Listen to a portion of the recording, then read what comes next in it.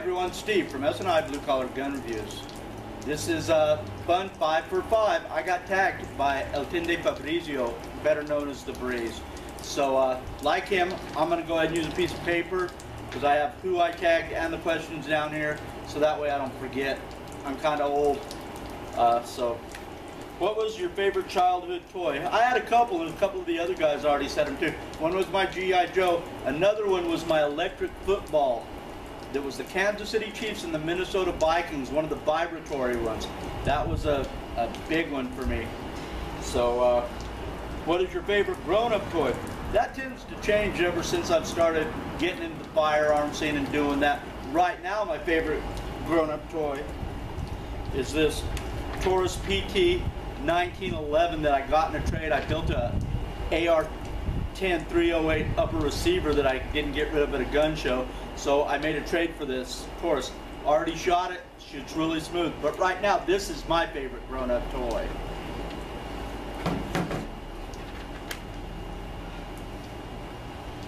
Do you unbox your toys? Obviously.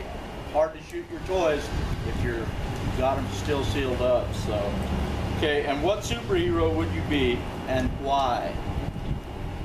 When I was growing up, it was Spider-Man, and just because he could climb walls and shoot the, you know, spider webs and stuff like that. Then I started liking Wolverine. But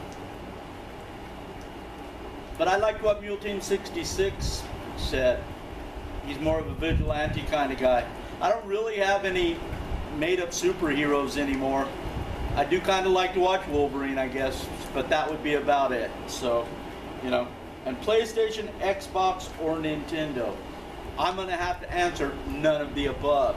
When I started, I'm 54 years old. When I started and games consoles were coming out, it was Pong.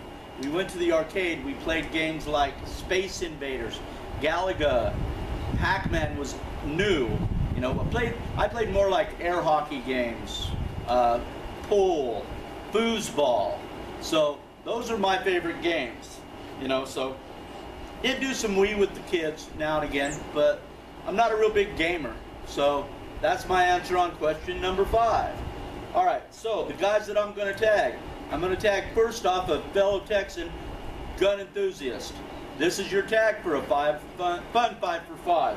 Then I'm going to do 504 Dirt Dart, Mr. Holster, Machine Gun Kelly X, and also my good partner James Tyson, who's just started his YouTube channel, and I'm kind of helping him out, Texas Shoot-A-Palooza. So this is the fun 5 for 5, and you guys have been tagged.